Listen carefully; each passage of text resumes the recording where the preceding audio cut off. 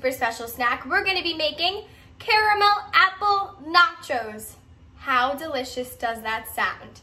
So I'm gonna be telling you the items you'll need, the instructions, and how to make this delicious treat with a video tutorial, of course. So hang tight, because here we go. So first you're gonna need apples.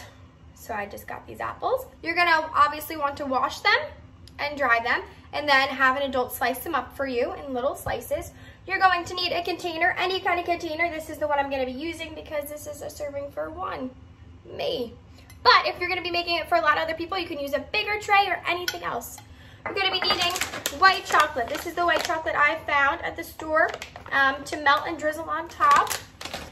Mini chocolate chips and caramel sundae syrup.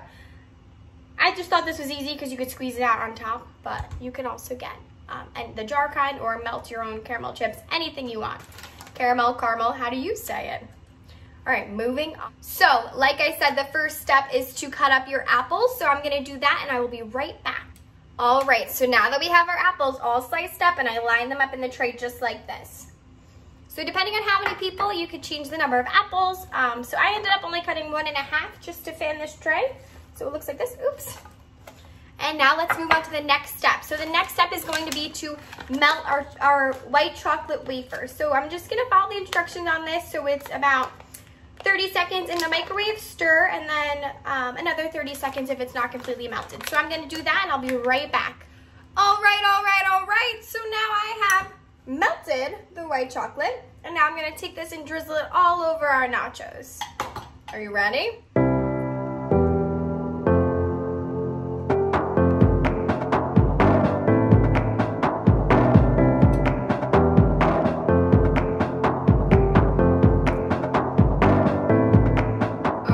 The next step is to drizzle a little caramel on top. So we're gonna do that now. So if you wanna check it out. Whoa, cool, I think that's enough. That's what it looks like so far. And then our last step is to top it off with mini chocolate chips.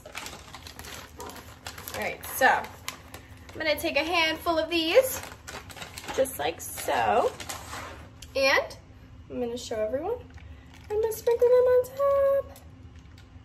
How delicious does that look? Incredible. I'll show you a close up.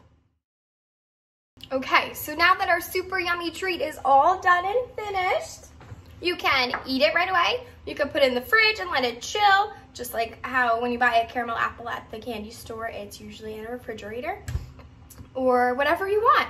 And that's basically it. Super easy and super delicious. What a great dessert.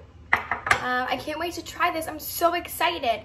Like I always say, if you have any suggestions on snacks we should make together or anything, please let me know. And I hope you guys try this and let me know how it is. Thanks for tuning in, all my friends. I can't wait to see you next week for Super Snack Time with C. That's me. Bye, everyone.